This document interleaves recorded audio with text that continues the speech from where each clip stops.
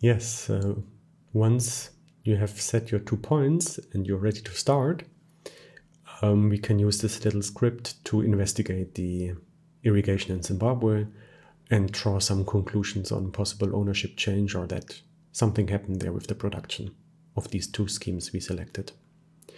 So what I did first is I created a variable called Zim for Zimbabwe, and I call the dataset on global boundaries, and I filter them by country code, which should equal ZI for Zimbabwe. Then I will add this to the map just to make sure that I selected the right one.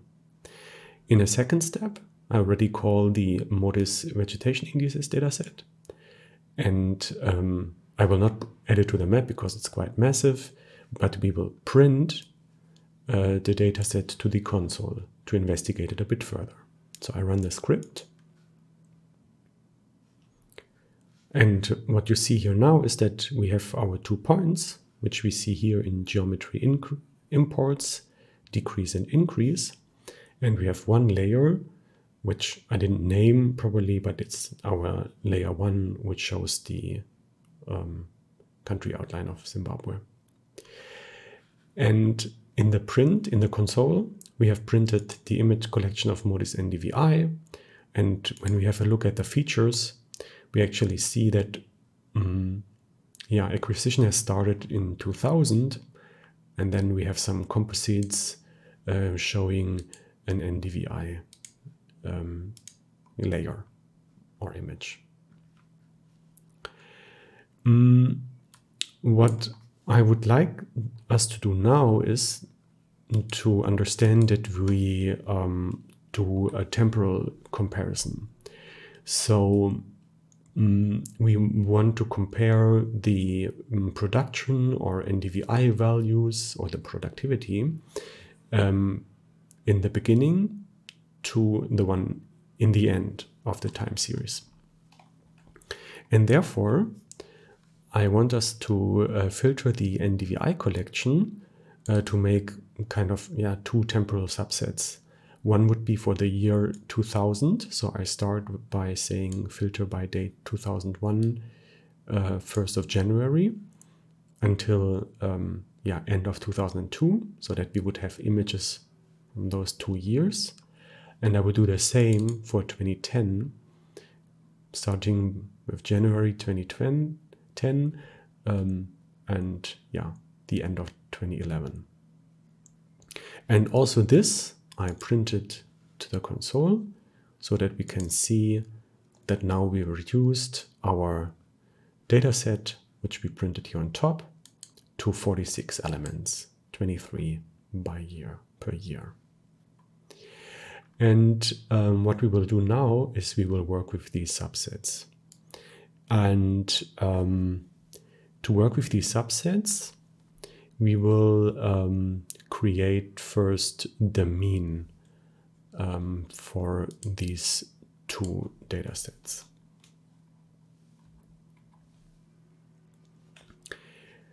The mean is simply calculated by using the data set and then the operator mean. And now comes the trick. I also clipped the dataset to Zimbabwe.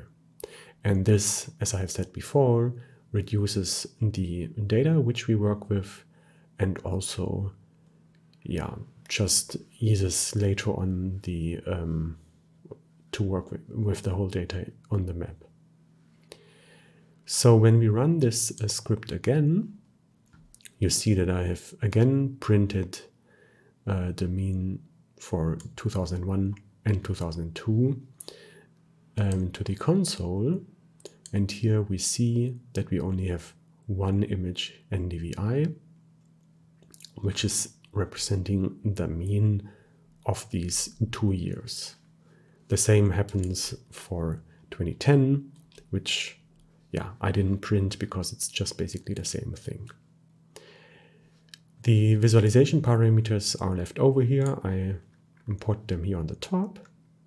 But what we can do now is we can add these two layers to the map and investigate them a bit further. So I run the script again to add the layers to the map. And here we can already see that we have a stark contrast, which is quite interesting in Zimbabwe as such, because here you can see with your bare eye that we have certain former indigenous reserves.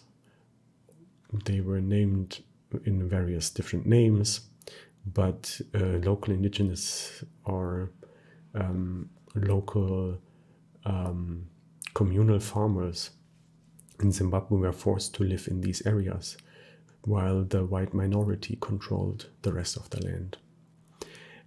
And so that's one aspect we see here already by having a look at the NDVI. And now when we zoom in here to these 2 points, I will wait a bit until the layers load. You see the resolution is a bit coarse, but it's fine for these big irrigation schemes.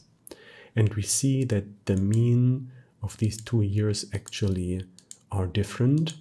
And there's a slight decrease in NDVI for the second data set.